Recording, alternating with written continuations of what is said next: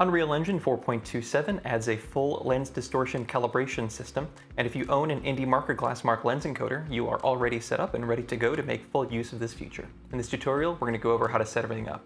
Before we get started, I'm making a few assumptions of things that you have. So obviously you'll need an Indiemark or Glassmark lens encoder, and in this tutorial we're actually going to have two of them, one for focus and one for zoom. I'm going to assume that you've already installed the latest version of the LowNet plugin. You'll also need some way of getting video into Unreal, so I'm using a decklink card, but there are numerous ways. And then finally, you'll also need a lens distortion grid. There's a link to one in the description below that you can print out. Make sure you use 100% scaling and then mount it to a flat surface like a piece of glass or a piece of foam core in this case. Then you'll need to accurately measure the size of the squares, and we'll need that in a second, and then you just mount the grid somewhere like your wall or on a stand. So to get set up, we're going to need a few things. First of all, I have two Indiemark lens encoders plugged in, and because we're using a live link, we have one of them in the first slot of a camera and one of them in the last slot, and that'll correspond to focus and zoom. If we leave these without any lens maps, then they'll just send the raw encoder values, which in this case is what we want, because Unreal is going to handle all of that for us. We're going to go into Settings, Live Link. We're going to enable Live Link and set which IP we want to send it on. In this case, I'll just send it on all of them. And which port we want to use. In this case, I'll use 20,000, and we'll open that up. And at this point, we should be good to go. All right, the first thing that we need to do is we need to go to Window, Live Link, and we need to add a low-lead live link source. And once you've done that, you should see you're getting your data in. Remember that the encoders only send data when they're rotating, so you'll need to give one of them a spin in order to get these to show up. The first thing that we're going to do is get our video input set up. So to do that, I'm just going to create a media bundle, and then I'm going to create a media texture. In the media bundle, I'm going to create a Blackmagic media source and specify the input that I'm using and all the settings, of course. And then in the texture, I'm going to choose the bundle that we just created. At this point, if you drag the media bundle into your scene, you should have the option now to request play media and request close media. So you want to hit request play, and then if your camera is turned on, and there we go. Look at that wonderful floor of mine. Here. Step 2 is going to be to add a cine camera. So we're going to add a cine camera actor, and then we are going to come down here and we need to add a live link component. So live link, just type in live. You can add a live link controller here.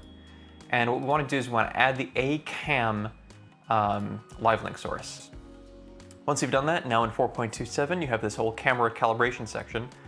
So in a lens file, we're just going to create a new lens file, and we're going to call it new lens file. Very descriptive. And then if you open that up, we should be able to see here that as I roll the encoder focus, you can see that the raw fizz focus is changing, and if I roll the encoder for focal length, the zoom encoder is changing, and that's exactly what you want. We'll head on over to the calibration steps tab and go into lens information. And here I'm going to type in my lens name. This will be a test lens. And I'll type in my serial number. And then head over to the lens distortion tab. Okay, so now we need to set up our checkerboard. Remember that earlier we printed out a checkerboard, so we need to create a representation of that within Unreal. So I'm going to hit this plus icon. That's going to add a camera calibration checkerboard actor into your scene. And since this is a 9x6 checkerboard, we'll call this 9 rows and 6 columns. And remember before, we measured the size of the squares, so we're just going to type that measurement in now. And remember that this is going to be in centimeters. Now the next step here is once you have your lens file open, in your scene you see that it creates its own little composure setup. So what I want to do is click on the media plate, and then I want to go down to inputs. And under inputs, I'm going to choose the media texture that we created before, just like that. And now you can see that we're getting our live input. Okay, this next step takes like forever, so I'm just going to voice over as it's fast forwarding. But the idea here is you want to take captures of your grid at every focus distance at every focal length. So what I'm doing is I'm setting my focal length to the widest and then closest focus. I'm capturing several photos of the grid. I'm moving the focus to the next mark, several photos of the grid, so on and so forth, all the way up to infinity. And then I go to the next focal length. I repeat the same process for all the different focus distances. This takes a very long time, and it just does. And you need to be careful about it because if you mess up, you're going to get incorrect values.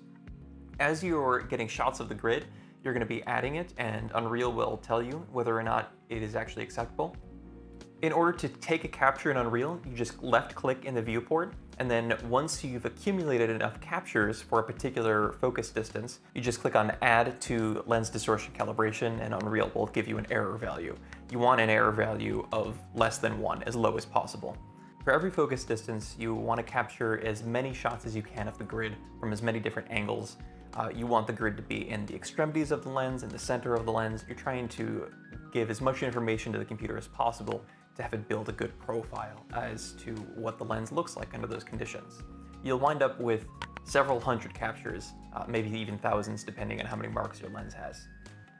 In this case though, it's 7:30 in the morning, so I'm just breezing past it and only doing like 4 or 5 captures per, but it's good enough for a demonstration purpose for now.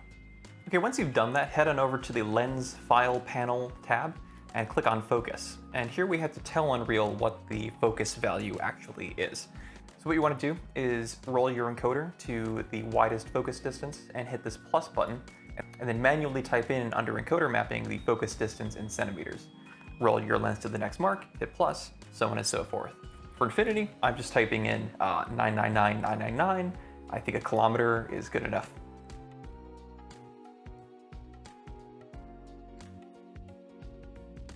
And at this point, we're basically done. As you roll your lens rings, you'll see that the values are changing, the distortion values are updating, everything in real time. The focal length is physically calculated, and everything appears to be working well.